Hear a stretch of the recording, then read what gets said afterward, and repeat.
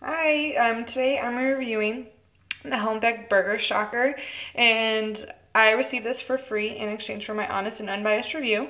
And what this is the silicone mold, and it folds open and it's attached here. It has 1, 2, 3, 4, 5, 6, 7, 8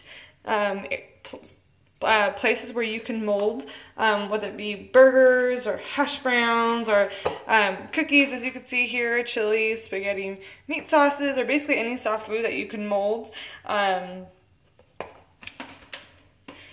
what you would do if you wanted to make burgers, for example, is you would take the ground beef, place it in the middle, disperse it everywhere, pack it down, get this, put it on top, and press down.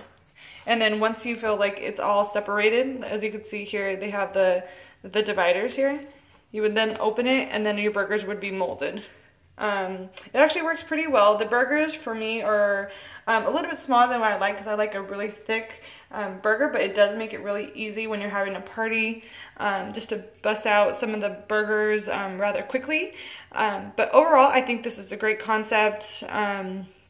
I did review this for free in exchange for my honest and unbiased review, but I really did like this, especially for having barbecues for the holidays or birthdays. Thanks for watching.